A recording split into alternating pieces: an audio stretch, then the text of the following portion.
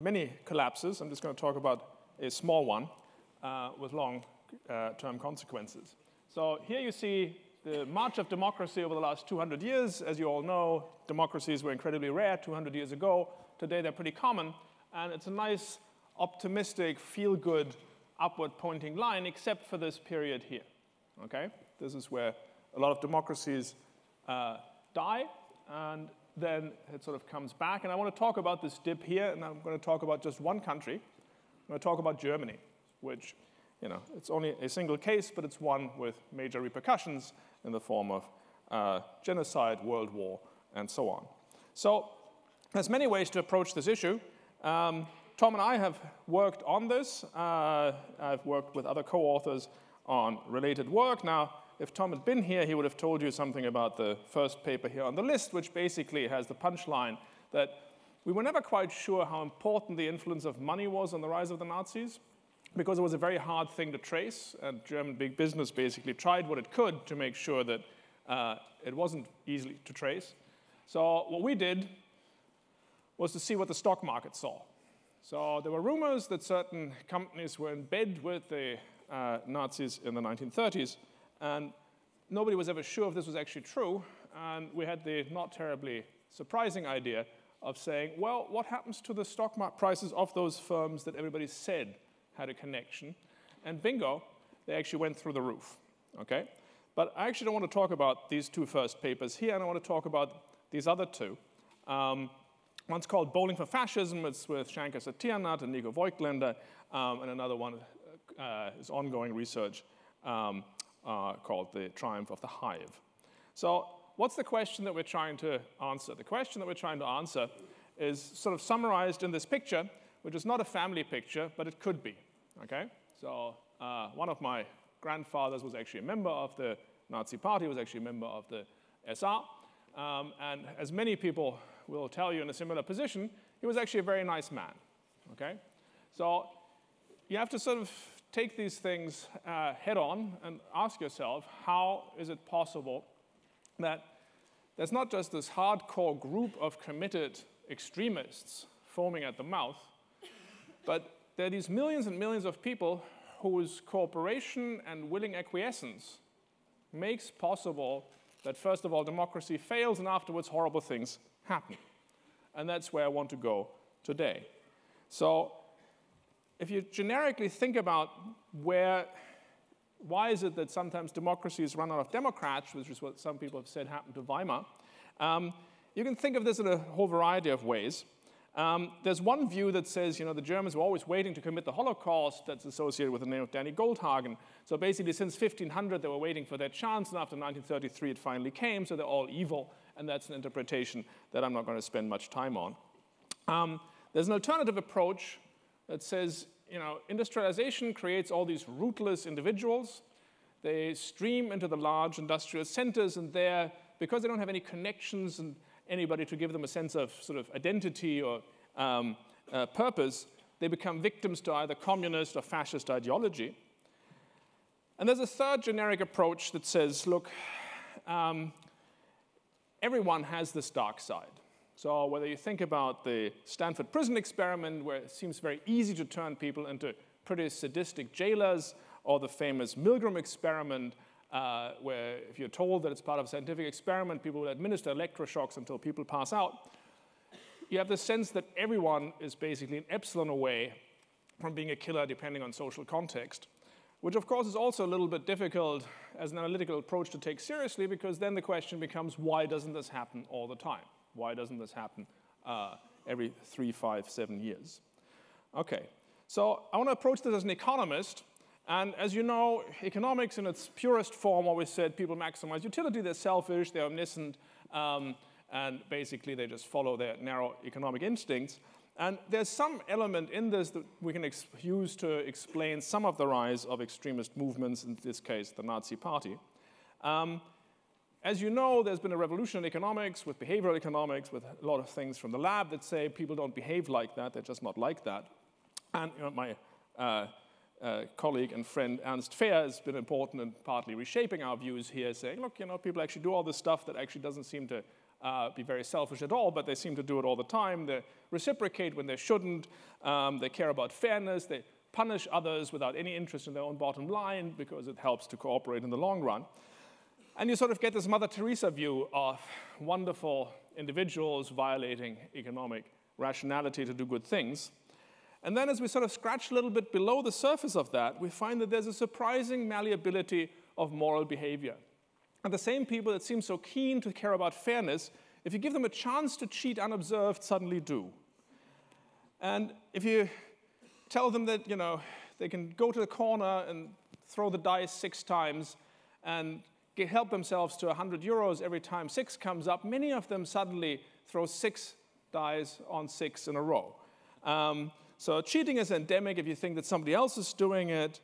People avoid visits if somebody's going to ask them for a charity donation, but if they don't get advised beforehand, they'll happily say, hey, yeah, of course, I believe in the cause and give you money. So there's this additional dimension where the way we're seen by others seems to matter a huge deal for how we actually act, how moral we act. And that doesn't have to go to the good equilibrium. That can go to the bad equilibrium. And I'm going to try to show you research that thinks about and tries to make analytically tractable this particular angle of where evil comes from. Okay? So let me talk about the one paper. So I don't know if you've seen the film. It's actually a great film called The Joneses. So they look like a normal upper middle class American family, except that they're not related, and they're actually stealth marketers. Okay? So they move into a new house. They drive fashionable cars. They wear great clothes, and they just project this image that everybody then wants to copy, okay? And of course, it gets more complicated and everything falls apart. Now, that looks like an innocent story, but what I'm going to try to tell you is that there's a strong connection with this. This is a scene from Schindler's List, and the same kind of social dynamic actually causes the rise, leads people to participate in extremist groups. So, in what I think of still as one of the most insightful pieces of social science research, a sociologist by the name of Theodor Abel, who emigrated wisely from Europe in the early 1930s, conducted an essay competition when he was still already in New York. And he put an ad in a Nazi newspaper saying, you can win 500 Reichsmarks if you send in the winning entry in the essay competition, How I Became a Nazi. Okay? So we have these 800 documents where people talk, thinking they have a sympathetic audience, talk about how they became Nazis. And here's one example. One guy says, I became acquainted with a colleague of mine, of my own age, with whom I had frequent conversations. He was a calm, quiet person whom I esteemed very highly.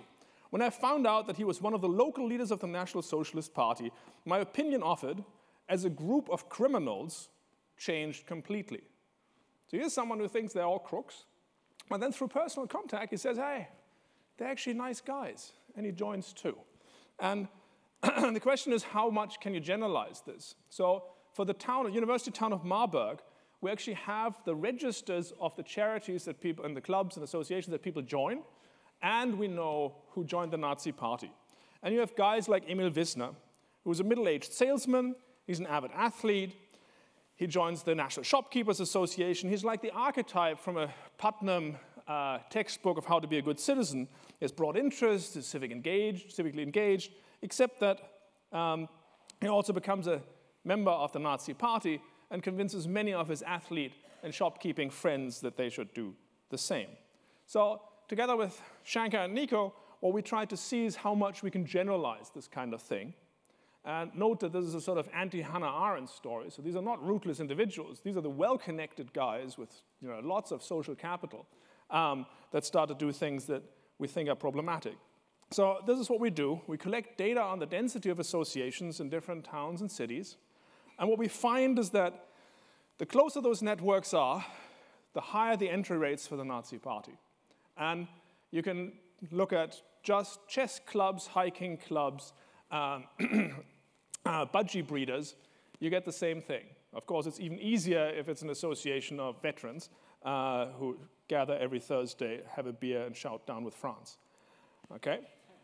Okay, so the second piece that I want to talk about has to do with something perhaps even more unreflected, which is the effect of marches on voting behavior. So marching and big assemblies seem to be something that parties invest a lot of effort in. They're convinced that it somehow changes behavior. The evidence for this is kind of limited, but my co-author, David actually has a beautiful paper on the Tea Party where it shows exactly this. And we're trying to do the same thing here, looking at Hamburg in 1932. Okay, so we know where the Nazis marched in the streets. That's the black lines here. And the redder the dots here on the slide, the bigger the swing towards the Nazis. Okay, the more people are willing to vote for them. So you can already see that people exposed to the march, people looking out of the window and seeing how these large groups of disciplined people march by are much more likely to actually cast their vote in favor of this extremist movement as well. Okay, so here you see just a scatter plot. This is the change in Nazi support over a very short period during which they had just reallowed marches of this kind. Okay, so this seems to suggest that there's something about spectacle and an almost emotional appeal that changes people's minds. This is not optimizing behavior where new information arrives and then people decide, now I'm going to think about this differently. And what we're trying to do next, and for which we have some evidence already, is that this depends crucially on the type of social interaction. If you talk to a lot of other people who've also seen the march because they happen to be in a church district through which the route also went, then this effect becomes bigger. If a lot of the people from the same profession saw the march, and you work in just one or two places of work, like the docks or the shipbuilding yards, then the effect is also bigger. So what this seems to suggest is that it's a social echo chamber effect that seems to have a pretty big effect on what people actually do. In this case, it's not as costly as entering the Nazi Party, it's just ticking a box. But look at the size of those effects. You know, you go from 7 to 10% just because the Nazis marched in front of your house. Okay, so my time's almost up here. So undoubtedly, if we want to think about one case of democratic collapse, big business donations matter, economics matters, the underlying vulnerability matters. And we have some other work that shows that the turnaround after 1933 helps a lot to increase enthusiasm for the Nazi Party. The road building seems to do something in terms of economic stimulus, and then maps directly into vote gains in one of the last plebiscites of the Nazi era. But there's an additional factor that we think is a little bit neglected, where things like social interactions, social capital, social multiplier effects come in. And I think they can help us close this gap of not being able to fully account for why democracies at some point run out of democrats, and on top of that, why those people who've given up on democracy afterwards become quite fervent and enthusiastic supporters of dictatorships. Thank you.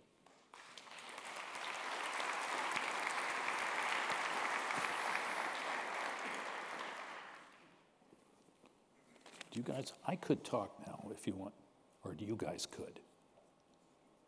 Okay, we have a slight problem because I couldn't, I'm the chair, but I'm also supposed to speak. And I had to chair the last session, which meant I couldn't quite get here. I can't fly. But I think it makes sense in terms of the exposition if I simply talk for a few minutes I was going to set up a discussion of the Italian case and the German case based on the paper, and that will provide, I think, a very natural lead-in for everybody's talks if we do it now. Coming later makes no sense at all. Let me explain. I think the big problem here that is this in this panel is really, how does populism end? And there was a clear old narrative to that in the case of Germany. And that was, in the literature, it was represented by Karl Dietrich Bracher. And like in the Nuremberg trial volumes, which produced enormous amounts of evidence. And say between 1948 and down to the mid-70s, that was pretty straightforward. Everybody knew somehow that big business had a major role in Hitler coming to power. And then Henry Turner wrote a famous book on big business and Hitler, and he claimed that essentially they had very little role. And he gave you an impression, just as we turn to the just in general neoliberalism in the rest of society, that there were all these most businessmen were interested in profits, not in politics. They didn't know much, et cetera. And basically, there led to be some fairly ugly quarrels in which some younger historians had to leave the profession.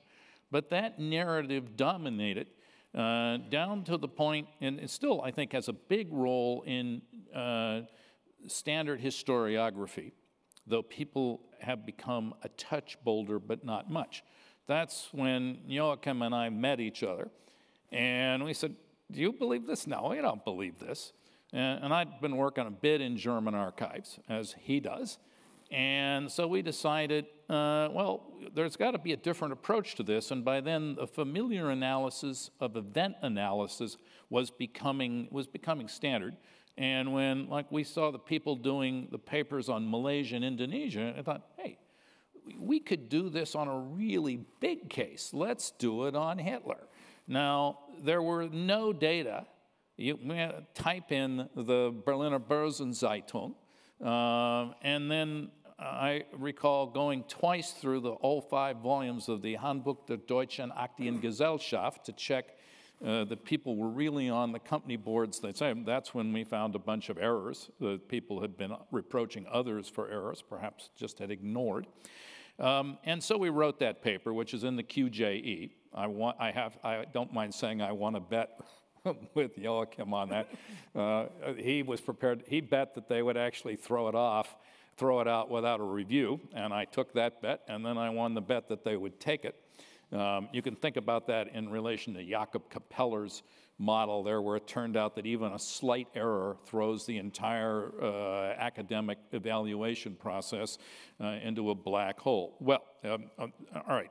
So, since then, the history remains out of tune, but sort of economics has got the reality of it. Now, then Peter Langer came along with his magnificent book on Paul Reusch, one of the very most important German industrialists. Everybody should read that book if you can do German. Alas, it's not translated.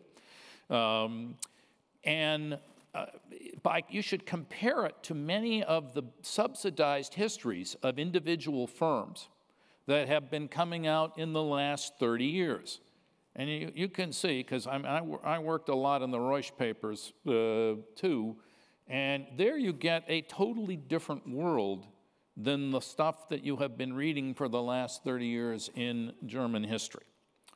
And in that sense, I think we're well on our way toward establishing a true, sensible account of how did Hitler come to power, and if in this very loose sense of how does populism end, we are, in effect, back to the future, maybe just in time to learn some important lessons. I'll come to that in a second. But there remains the question of Italy, where it was a kind of funny historiography. Now, there I don't really read Italian, but I read avidly, and I had the good fortune to run into the 3 folks who wrote this paper, and when they said they would be willing to tackle the question of Mussolini in an event analysis format, INET was happy to make the grant. So you'll hear from them in 1 second. But my sort of big point is this. If you think about this for a second, you can see, yeah, okay, it helps if there are a lot of people in distress. That's obvious. It helps further if you get demagogic politicians who will step out, and that the sort of populist political virus spreads. The interesting question that one might want to ask now is, okay, what happens if elites all want something else, say free trade, and the universal principle of comparative advantage, even if it's not to everybody's comparative advantage. And the masses want something else. When I hear certain European politicians saying quite openly they've had too much democracy, it would be better if we had fewer elections, I begin to wonder. But that's for another panel, not this one. That's my pitch on this, and I think I would now just like to hear from my Italian colleagues. In recent years, we've seen the publication of many works concerning with the search for empirical evidence of a positive relation between political connections, economic rent, and the value of firms. Our research provides for the first time an analysis of the value of political connections between Italian firms and the fascist regime during the years of Mussolini's rise to power, that is, in the years from 1921 to 1925. Mussolini's rise to power took place in a context of social instability and economic crisis. Broadly, at the end of World War I, Italy had heavy international debts, there was a high rate of unemployment, and the social situation was characterized by repeated strikes in cities and country. In this context, Mussolini was able to present the fascist movement as a safeguard of public order by means of the fascist action squads. In spring 1921, Mussolini transformed the fascist movement into the National Fascist Party, PNF. And in the election that took place in May 1921, 33 candidates of the PNF became deputies. In this group, there was Mussolini as well. However, the general elections of May 1921 opened a period of political instability.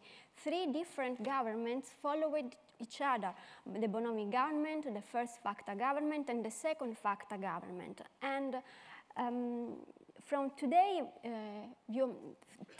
point of view, it is the striking fact is that the leaders of the other Italian political parties weren't able to overcome their personal interest and to establish a joint front against the fascism. As we know, the first Mussolini government followed the second Facta government and began with an unexpected event, that is La Marcia su Roma, the March on Rome. That is the fascist military expedition to Rome. Here are the significant dates of this event.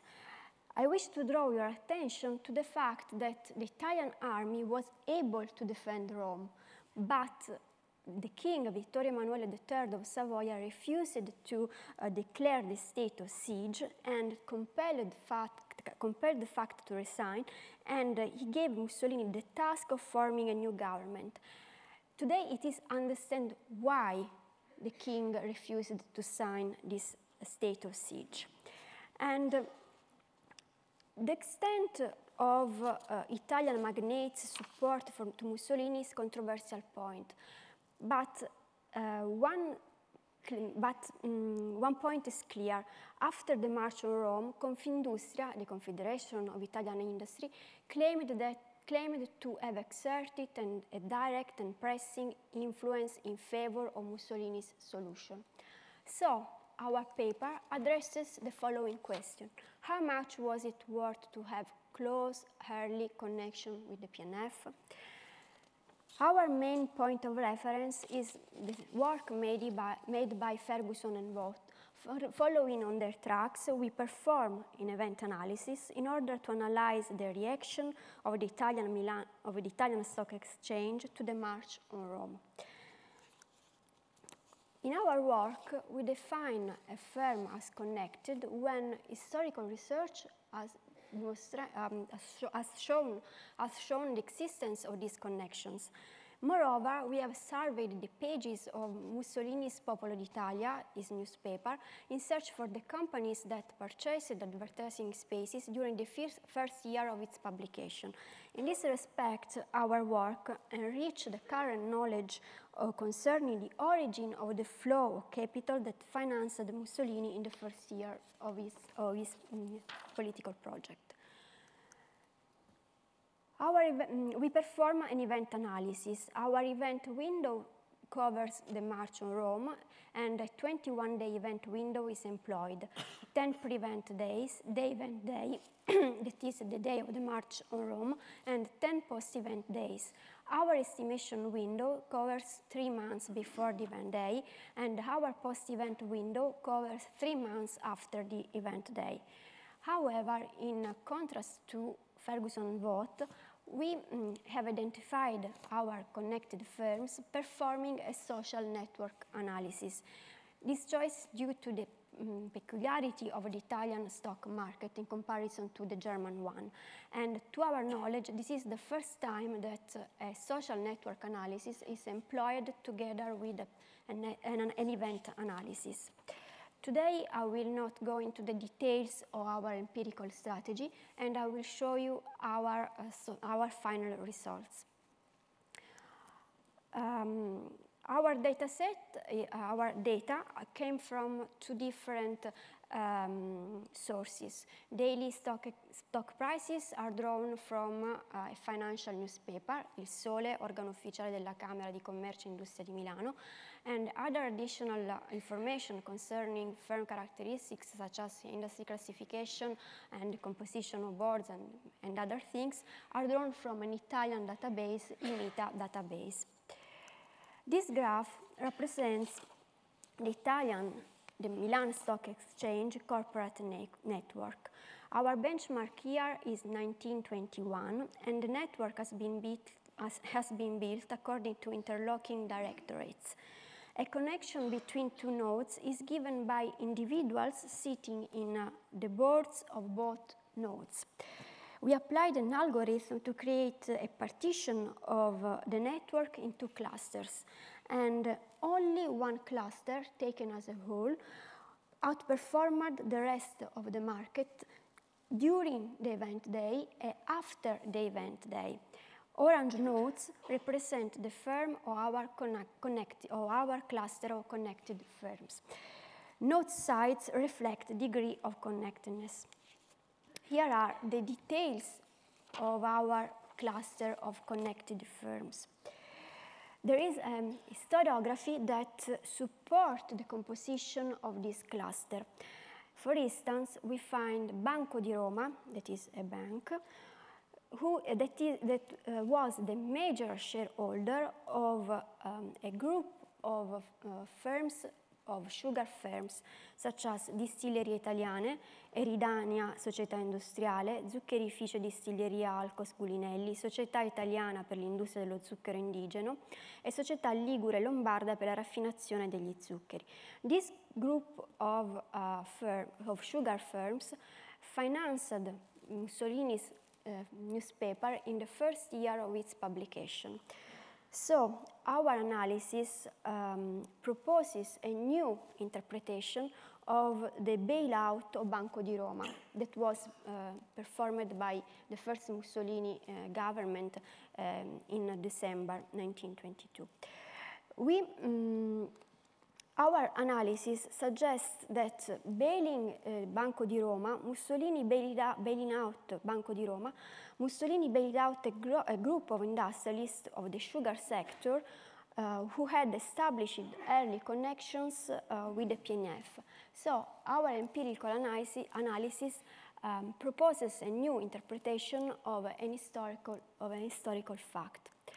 Here are the results of our event analysis. As you can see, during the event day and after the event day, the firms of connected firms outperformed the rest of the economy, and the abnormal returns are pervasive from the event day onwards. Here are the details of our analysis.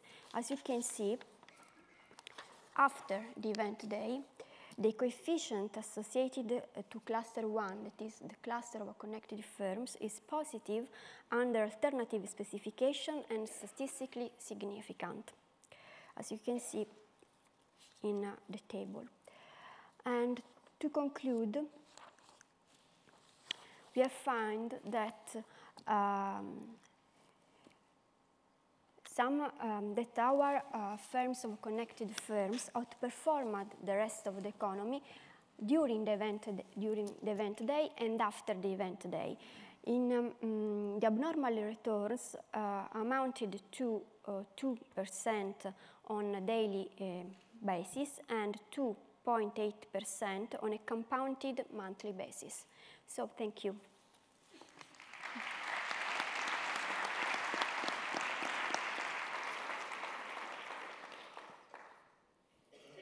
Okay, the commentators are next. I think Peter Langer is next, right? Yeah. Yeah. I, of course, come from a different point of view. You know, at the same time when Mussolini came to power in Italy, 1922, nobody yet knew Adolf Hitler. And Mussolini was his he admired him and he wanted to follow in his footsteps. And then he failed miserably on the beer hall putsch in 1923. And after that, there are a number of years where nobody took the Nazis in Germany seriously. Now, my question is, why was Mussolini and the fascist movement in Italy successful so fast compared to what happened in Germany? In Germany, it came more than 10 years later. The second question which came to my mind here is that Germany had lost the war, the First World War, and there was a lot of hate against the victors in Germany. But Italy was one of the victors of the First World War. How was it possible that a movement like Mussolini's fascist movements could rise so fast after a victorious war in Italy? These are two questions which came to my mind. Would you like to present more? I mean, it seemed like we got the results, right? What's that? On the methodology of... No, I think we should just stick, I mean, the idea was that of presenting... Oh, go ahead. I'm sorry. Looks like, I thought that was the presentation, and evidently there's some more. So just go ahead and do it. Yeah. Because, look, let me just say a word about this paper is extremely interesting methodologically, because the problem in Italy is, unlike Germany and more advanced countries, the capital markets are not hugely developed. So the possibility of a group affiliation really matters. In a way, it just wasn't a problem in Germany or in the United States. If you do these things, nobody ever checks for, like, whether you belong, nowadays, maybe in the past, in the Gilded Age, the J.P. Morgan Group or something like that. In Italy, you can't rule that out in the 1920s. And in that respect, they faced a problem that basically hasn't been dealt with much. In fact, not at all in the event analysis literature. I'm sorry, I didn't realize, because that comes from the fact that I couldn't get here fast enough, too. So you want to talk about that? Sure. If it would please be possible to go back to some of the slides, I could just... I'm not... In any case, then... Can we get the slides or not? I mean, yes, Great. We can get them. What do you need? Yeah, just...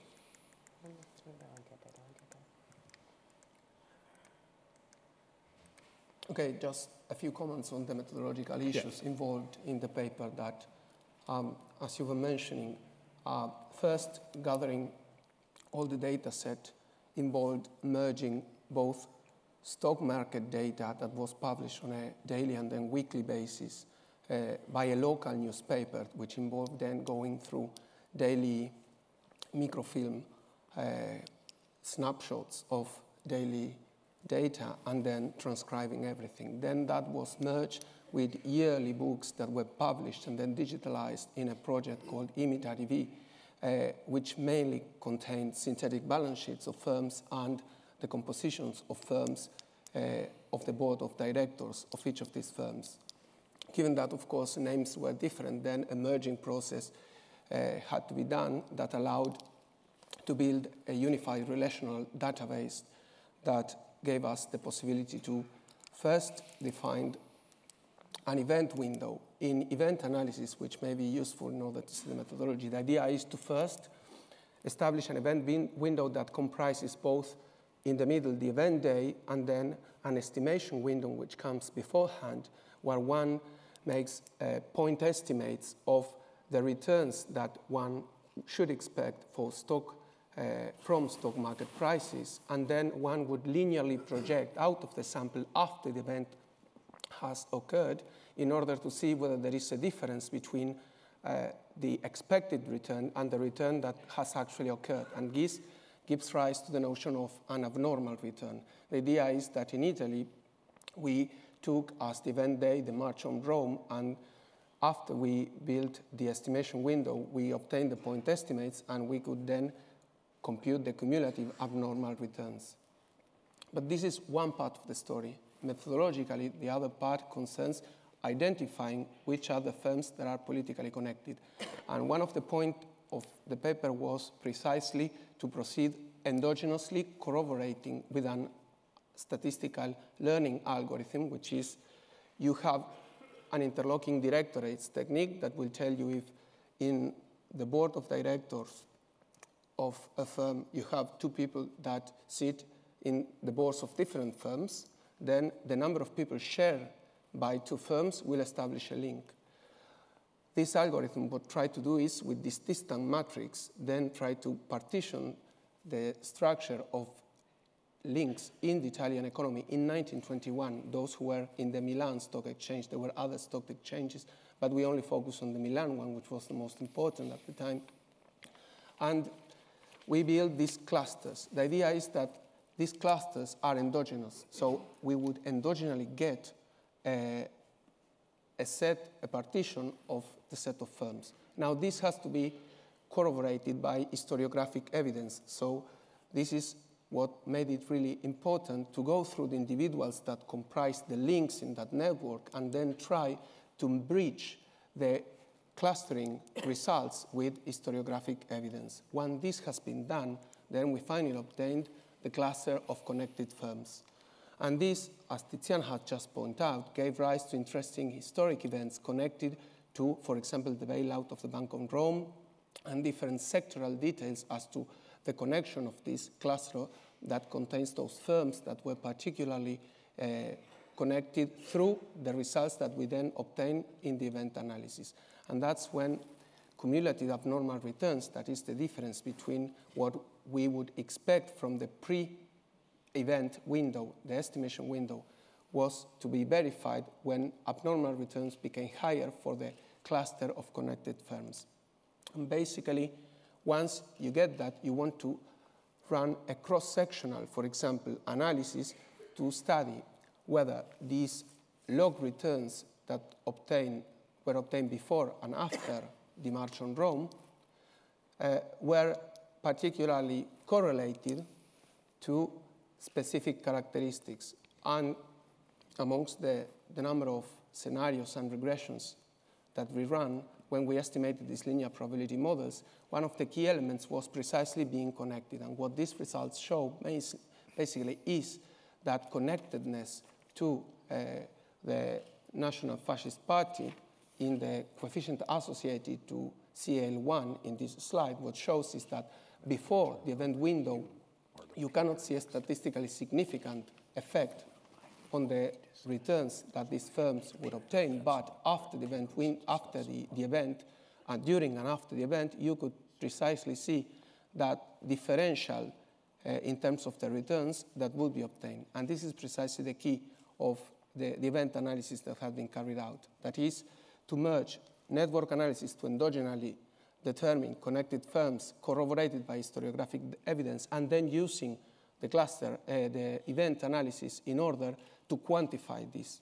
And as Tiziana has concluded, this gave rise to a 2.8% excess returns on a compounded monthly basis, which amounts to almost 40% of a yearly difference in the returns by those firms that were connected to the fascist regime at the beginning, during the March on Rome and after. Yes, of course. It'll come on automatically. Yeah.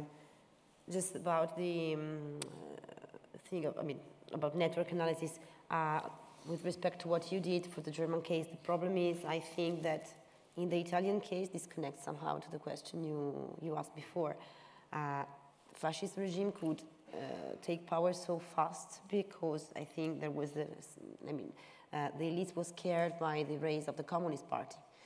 So somehow, in one way or another, almost all firms were somehow connected to the rise of the fascist regime. So our necessity was that of finding those firms that were actively connected, and that couldn't be done simply by historiographic analysis itself ex ante, because it would have been impossible to identify, I think, just a small group of firms. And so we tried to perform this network analysis in order to first separate different groups, then to see whether there was some group which outperformed the others before going to historiographic analysis. And then actually historiographic analysis could confirm that this group of firms were actually actively supporting Mussolini before the March on Rome. So, of course, this is a peculiarity of the Italian case. It was maybe not necessary to do so for the German case, but it was kind of necessity given this peculiarity to find out a way to identify a group in an endogenous way rather than arbitrarily choose a group of firms. Okay, thank you. Now, Peter, do you want to present your actual comment? Well, it's hard for me to comment because I'm not a statistician. You don't have to comment on Italy at all. You can go right back to Germany.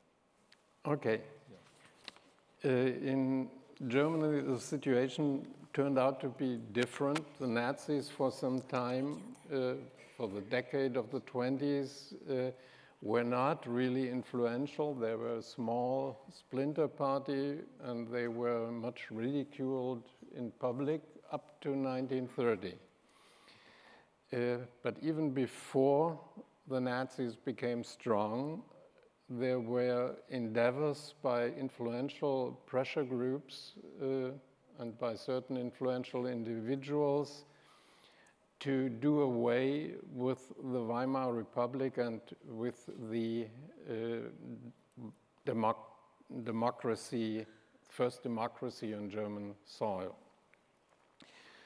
Now, even today, some people hold the view that the Weimar Republic was doomed right from the start, that the collapse of that republic was certain, and that nobody could prevent this, not even the most important or the most powerful businessman. I'm arguing for the antithesis to this view. I say the Weimar Republic collapsed at the end of the 1920s or the beginning of the 1930s because influential individuals who can clearly be identified and the pressure groups behind them tried or worked hard to dismantle this democratic republic. So it didn't, so to speak, implode by itself, but it was destroyed by powerful groups in society who wanted to have a government or a constitution according to an authoritarian model. They didn't want to have democracy. And they were almost successful in certain steps along the way in the 20s. I want to mention four situations, four crises of the Weimar Republic, where it was almost a miracle that this democratic state survived, that it didn't collapse much earlier, not only in the 30s. First, there were the problems right at the start, after the revolution of 1918, in the time between 1918 and 1920, there was almost a civil war on German streets. And powerful businessmen, among them Paul Reusch, who I wrote the biography about. They asked the government was led by Social Democrats at that time, to use military power to suppress that unrest in the streets and to end the strikes. And unfortunately, the government, led by Social Democrats at that time, did what the business community expected them to do. I think one can say it was the business community, because I found quite a number of documents that telegrams were sent to Berlin urging the government to use military power against the strikers. So the Reichswehr came in, and they were supported by so-called Freikorps troops. And there was a wave of violence against striking and demonstrating workers in the time between the beginning of 1919 to spring of 1920. At least 2,000 workers were killed, many of them not in the fighting, but they were executed by those troops. And this, of course, caused a lot of resentments among the working class. They saw their comrades in government, and their comrades in government had sent the army against demonstrating workers. It's almost a miracle that the Weimar democracy survived this first crisis in its history. Second stage, the hyperinflation in 1923. Things had been going quite well for some time, but then the inflation became from a slow inflation, which business profited from, into a galloping inflation, and finally the hyperinflation, when the government had to print money by the tons every day. This was the time when French troops had occupied the Ruhr. And one of the reasons for this inflation was that the passive resistance of the workers against that occupation. So the workers were needed to fight against French occupation, but at the same time, the business leaders worked hard to dismantle all the rules, all the achievements they had reached in the social sphere. Most important, the 8 hours work day, which was abolished at that time.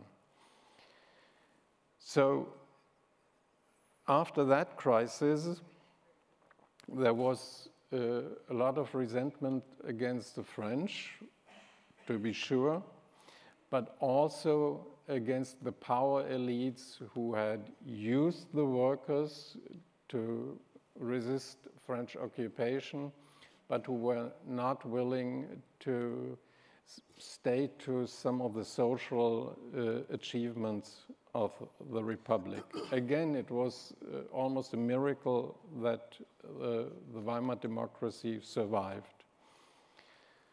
Third stage, 1928, the lockout in the steel industry. After the inflation crisis of 1923, people witnessed a surprisingly fast recovery.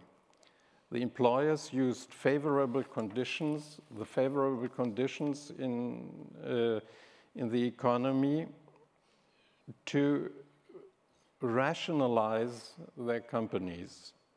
Especially in the coal mines, the workforce was reduced at a quick pace, but it was not only in the coal mines, it was in other parts of the economy too, that unemployment grew even before the Depression in the beginning of the 1930s. These unemployed young men at that time, they became the recruiting ground for Hitler's Nazis after 1930. In these circumstances, which were quite favorable for the employers, they were no longer willing to compromise. Collective bargaining, introduced in 1918 in the famous Stinnes-Legien Pact, broke down. The employers refused to submit to compulsory arbitration by the government. And in the wage conflict of 1928, in the steel industry of the Ruhr, the bosses locked out over 200,000 steel workers for several weeks. Once again, the workers, of course, were furious. Resentment grew against the bosses, but when they finally, the employers agreed to a new, or found an agreement about wages and working hours, a lot of resentment rested with the workers. They were alienated from that democratic republic. The fourth step was the breach of the Grand Coalition. And in the election of 1928, democratic parties, for the last time in the Weimar Republic, won a majority in the Reichstag. They formed a grand coalition from the Social Democrats on the left to the People's Party on the right. This coalition broke up in spring 1930 in a conflict about unemployment benefits for the workers.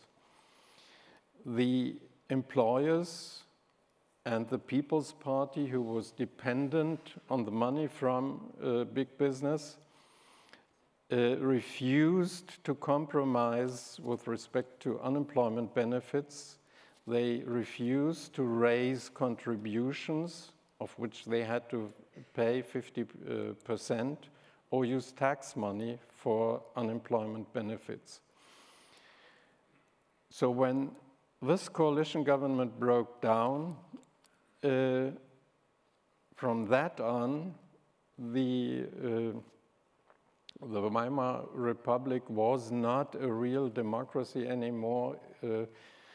With the new Chancellor, Heinrich Brüning, there started the time when this republic was governed by decrees. So it was not, in the original sense of the word, a parliamentary democracy anymore. After that, the Nazis won one landslide election victory after another, and after that comes in what Tom had said. Big business worked for Hitler's seizure of power. So Hitler didn't seize the power, but it was handed to him by influential power groups in 1933. But the story had begun already 3 years earlier. The Weimar Republic collapsed. So that's what I found in the sources and in the files. It collapsed because powerful pressure groups worked hard to dismantle it. I have to stop here because I've taken up... That's okay. We're not short of time, and I didn't take anything like a full time. But if you need a minute to finish, you could have it. You might just summarize. No, Okay. All right. Thank you very much, Peter. It's maybe worth noticing that if you go into the archives in Germany, you often find a very different set of things than make most of the histories. If you go into the same Cologne archive that has most of Reusch's papers, you will also see some stuff on Vereinigte Stahl, which was the largest of all the steel companies.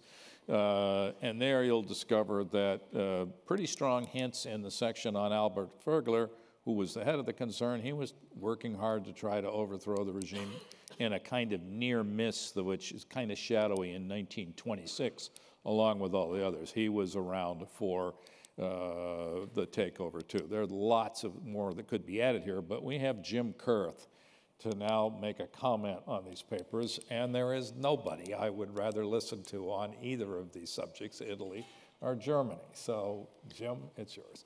Well, I'd love to talk about Germany, including Weimar Germany, and love to talk about Italy, including Trasformismo, that is to say, the immediately preceding pre-fascist period of Italy. But we have experts here, and I would quickly disgrace myself, since they would quickly correct me. What I am going to do, however, is take the subtitle of our panel today, Lessons from Past Democratic Collapses, and then bring those lessons from the past democratic collapses fast forward to our present democratic discontents. And I do think there are lessons to be drawn from the collapse of the Weimar Republic and Trasformismo Italy. I think there are lessons to be drawn, and they are variations on the themes of our paper givers and Peter Lang's commentary a moment ago. But it's not going to issue in a democratic collapse. The primary lesson that I'm going to draw, and you can disagree or agree, is that it won't be a democratic collapse. It will be something else. But let me first begin with a kind of comparison and contrast between the conditions in Weimar Germany and Trasformismo Italy and the current Western powers. We could say Germany today or Italy today, but I feel that the contrast that I'm looking for is most greatly pronounced in the Anglo-Saxon powers, that is to say, the United Kingdom and the United States. Now, returning briefly to an overview of the bigger picture of Weimar Germany and Trasformismo Italy, first I'd like to look at the political structure. And we notice there that there is a classical parliamentary system, multi-party, so multi-party there are very many parties. That's the macrocosm of the system. And the microcosm is the structure of the parties themselves. They're large, organized parties, so organized, so hierarchical, that they even have, at the time of the collapse of the respective republics, they even have a large, organized paramilitary organizations. The origins of those lay in the immediate aftermath of World War I, as Peter Langer has mentioned. That is to say, there were lots of unemployed veterans who knew how to use arms. There were lots of striking workers, and there were quite a few businessmen who wanted to use the unemployed veterans against the striking workers. And you got the beginning of paramilitary groups supported by businesses to smash organized labor. That was even in the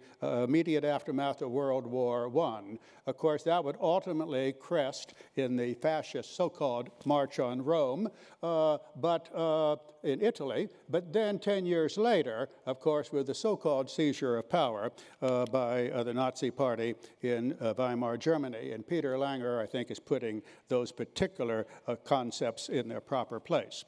Now, as we notice this, we see that big business is organized to smash big labor, which is organized. Now, that is the pattern of those two countries in that time. Moving quickly to the economy, we see that the economy in those days and in those countries, it was the large industrial economy, less industrial in Italy, of course, but up there in Turin and Milan, there was very significant, heavy organized industry, which meant large organized labor unions once again. So these are industrial economies along with their large organized labor unions and their large organized business out to smash them. Then we have also that these are national economies. They're protectionist. And they're so protectionist that when foreign trade, which isn't that important, is cut off, then they can naturally tend towards becoming armament industries. A national protection of industry can become national protection with arms. And so you have a pattern of large industrial economies, large national economies in the high modern age. The way I'm phrasing it, you can already see that there are significant differences between then and now, between those high industrial, high national, high modern economies or societies and the post-industrial, the global, and the postmodern information age societies we have today. Now, the consequences back then of this particular pattern, large organized business, large organized labor, was there was a large but disorganized middle class. These were the people who were left behind at the time. These are especially the small towns, the small retailers, the small farmers, the small businessmen. Emil Weiser, who you introduced us to a few minutes ago, is a perfect archetype of this particular kind of left behind, small middle class person. And it was so much a conception at the time, there was even a popular novel called Little Man, What Now? And so this was a very big pattern. The middle class of the day, both the upper middle class professionals and the lower middle class small businessmen, found themselves being ground down between hammer and anvil of organized business and organized labor. And therefore, when the center parties of the day often sold themselves out to the big business of the time, then these particular voters were open to more national or populist appeals, and indeed, small n, small s, national socialist appeals. And so we can begin to see that this is bringing about a particular dynamic in those two countries. All of this made it very worthwhile for big business to do exactly what our papers said it did, to buy influence, to buy access with big nationalist parties, and especially those that would have a pseudo-socialist or a pseudo-populist thing to them. And along the way, they would not only get votes, but they would get these parties and their paramilitary organizations to smash organized labor. And this was the pattern in 1922-23 in Italy, and in 1932-33 in Germany.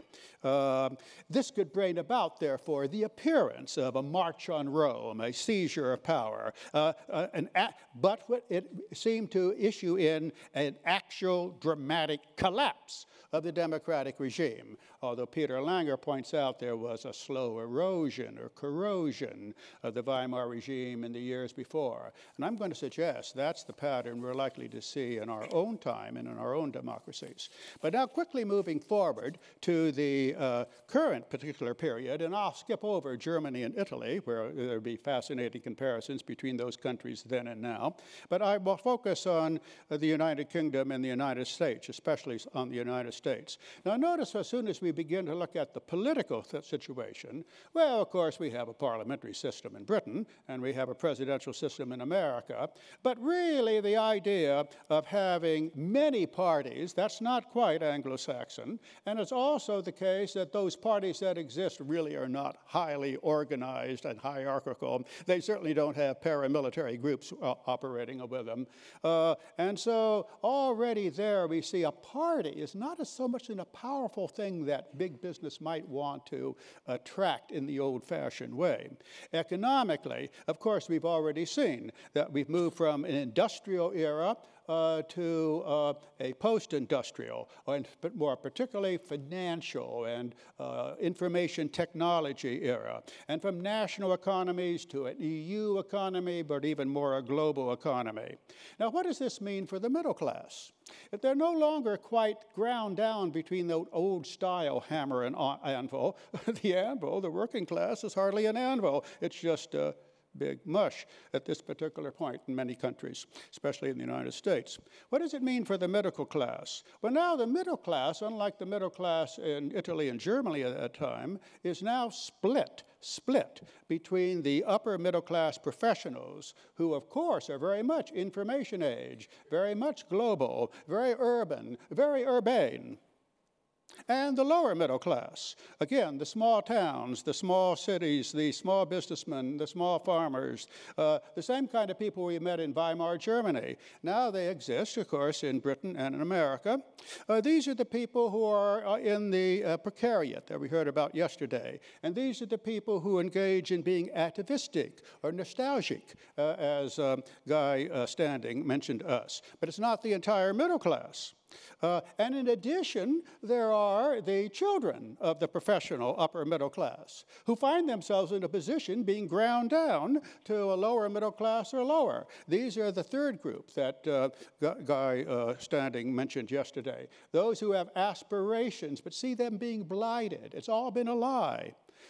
So they're not so much the atavistic or the nostalgic, they're the activistic. They're like Occupy Wall Street, or like the Sanders voters today.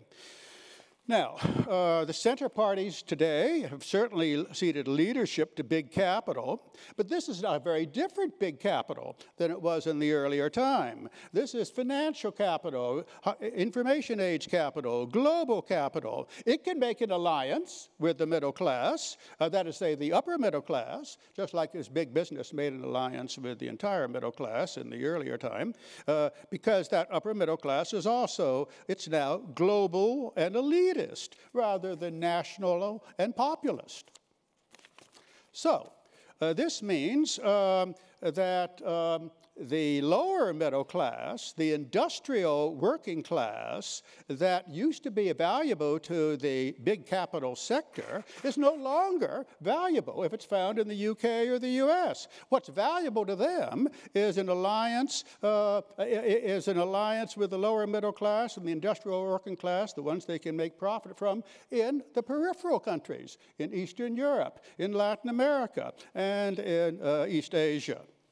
So this means it is not worthwhile for big business to buy influence or access with nationalist or populist parties like they did in the earlier time.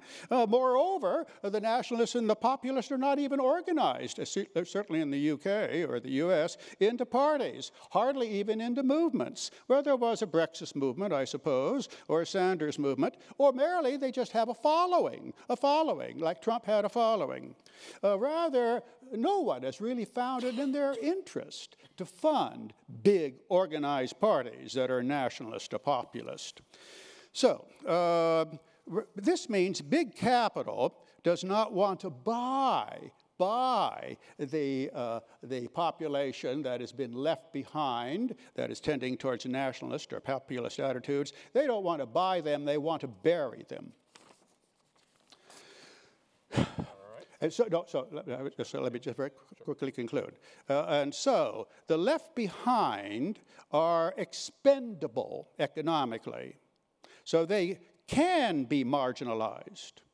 Therefore, the establishment is developing an ideology that these people are deplorable. They should be marginalized. But in the 2016 elections, these people still had the residual asset of being able to vote. And therefore, of course, it's important that the establishment begin to minimize and marginalize the role of the vote. In other words, not to end so much with the collapse of a democracy, but with the corrosion of a democracy. Not fast motion, but slow motion. And so let me just conclude by mentioning 6 methods by which the establishment is corroding the democracies of our time. First is the method they've used for quite some time in the United States and tried to deploy big time in the 2016 elections, high barriers to entry for candidates. They say, have to have lots of money, you have to pass through all sorts of complicated primary rules and regulations. That didn't work so well. In the Republican Party, it barely worked in the Democratic Party, but the elites are still doubling down on those old methods, hoping the next time around, if they double down more, then they will work the next time. But the elites aren't going to be satisfied with just that. So they're turning now to try to get the left behinds to not identify themselves in interest politics, but in identity politics, to set the various groups of the left behinds against each other, rather than against the elites. That was mentioned by Shannon Monet earlier today. Then they allow social pathologies to develop. It isn't that they promote them, well, some people have said that, but they do allow them. And the social pathologies not only set the people against the lower people against each other as groups, but they sort of make them into isolated individuals who essentially grains of sand as opposed to organized groups. Then they are, of course, also beginning now to have a massive media campaign in the elite media against these people as being, as I say, expendable, deplorable, or as I remarked earlier today, even despicable. In other words, to marginalize them in the minds of the people at the top and in their elites, the urban and the urbane. Then, of course, we now saw recently they're going to restrict access to social media because it wasn't just the old vote, but the new social media that empowered the left behind in the last elections. And so they're beginning to restrict access to that. This or that extreme website, to the left or to the right, are being marginalized or eliminated from the social media. And finally, I think we will see increased surveillance in these particular societies, a nice union of the high information age technology and a long-established government that has always worked closely with the big business elite. And so in the end, I think it can be said that as we move from the national to the post-national to the global, from the industrial to the post-industrial to the financial and the information age, when we move to that, the democracy will not die from annihilation. No, it will die from asphyxiation. No, it will not die with a bang. It will die with a whimper. All right, thank you.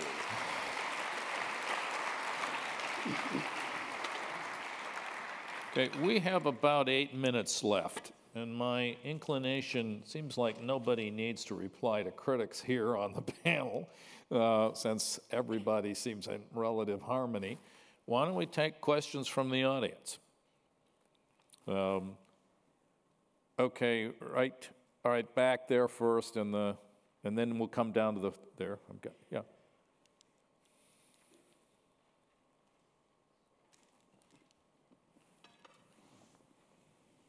Okay, so thanks to the speakers for a very interesting panel and some very interesting research. So the really big thing that hit me, and it's something that Jim was talking about in his discussion, is the big difference between what we're seeing now versus what we saw in the 1930s, is that in the 1930s, populism was able to find some kind of connection with big business, right? And that consolidated itself into what we would have called in the old kind of political sociology end of political economy, corporatism, right? And it led to what we would see as the fascist economic model of a state-led economic growth, right? And if that's the case, right, so if the magic connection is the connection between populism and big business, right, is that the thing that's missing at the moment, right? Because kind of as kind of Jim pointed out, it's very hard to envision kind of corporate interests linking up with a lot of these populist movements internationally. So is that the lesson, one of the lessons we can learn here? That's the lesson one of the lessons that I believe can be learned. Does anybody want to come in? Joachim, or you? Yeah. I wouldn't be so optimistic. The number of American Republicans, businesses that flip-flopped to the winning side after November last year, I thought was mind-blowing. So it may not be in their interest, as it was not in the interest of German big business to back a regime that completely ruined the country in 12 years flat. But that doesn't mean they won't do it. I know less about the British case, but my first instinctive reaction would be never underestimate human stupidity. Maybe one quick comment. Since my colleagues, Paul Jorgensen, Ji Chen, and I have quite exact information on where big business was sitting in the 2016 election. That's for later in the program. It's worth noticing that the use of populism, as far as I can tell in every panel in this program thus far, has tended to concentrate only on what might be called right populism. We've had essentially no Sanders in Europe that I can see at all, except for Mélenchon maybe in, what's that? Well, no, I would not consider him a left populist. Maybe we just disagree. There, I'm just going to stipulate no. He looks to me like a right populist of a very conventional stripe. In any case, the point is, left populist movements do happen, and they've happened. The New Deal is for sure a movement that finally came along with the support of a chunk, capital-intensive, internationally oriented big business. But there were also an enormous upsurge of unionism and movements that seemed utterly dead in the late 1920s. That happened in France, where it was broken, as it were, by a movement against it, and an international flight problem on the Frank. But this stuff happens too, and in that sense, let's not persuade ourselves that the only way people actually make headway is to sort of, in effect, sell your leadership out to big business. That's a little bit more, there's actually more historical possibilities here than one might say. Now, there were, who has questions? Yes, that gentleman there. Yeah.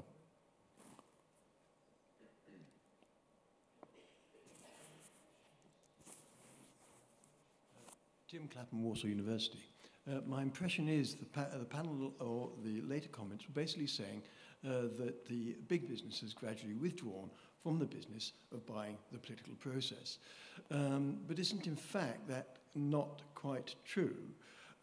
If you take our own Conservative Party here and have a look at who donates to them, you then begin to realize the direction they are moving. And you can see this very clearly in terms of taxation, in terms of approaches to other forms of legislation.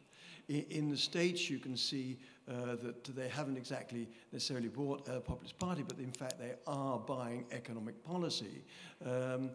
We can see in the European Union that in many ways the lobbyists, which in fact invest vast sums of money, are also affecting the political process. We discussed that this morning with the pharmaceutical industry. So though it is not leading, should we say, to they're not supporting the direct collapse of democracy, their support for, should we say, non-democratic forces has in fact been quite significant, and in some ways as great as, if not more than, what happened in the 20s. Want to comment? Actually, I would agree with that last conclusion, the distinction between a collapse and some other way of dismantling the democracy. They are not only back in the Weimar Germany and in Italy, they were obviously bringing about the collapse. Here, I think they're bringing about, as I said, the corrosion. But in any event, at the end of the day, the democracy will be dead. Now, the way to bring about it then, in that high industrial, high modern situation, was with a mass party. Here, now the way to do it is kind of with elite organizations, associations, that sort of thing. And so they don't, it's not so much that they bring about an end to the democracy through the populist route. They bring about it into it through now, for example, often here in Europe, the technocratic route. Yeah. We have time for one last question, and I see a very distinguished German economic historian out there, I think, with his hand up. So, Karl, why don't you, I think we'd be all glad to hear this question, and we may have time for an answer. I have two comments on Peter Langer's remarks. One is that hyperinflation did not start with the occupation of the Ruhr, but it started half a year earlier in July 1922. And this was because the Reparation Commission had asked a committee of bankers, the so-called Morgan Committee, to examine the possibilities for capital imports into Germany to stabilize reparation payments on the one hand and the currency on the other hand. The Morgan Committee refused, saying that first the reparation demands must be reduced. That's one comment. And the other one is an answer to your question. You posed the question, why did the fascist movement take over so much later in Germany than in Italy? I would say the reason is that Italy was fully hit by the Great Depression of 1920-22. Germany wasn't. It had full employment almost up until, well, until the Ruhr occupation. And I think this is the similarity.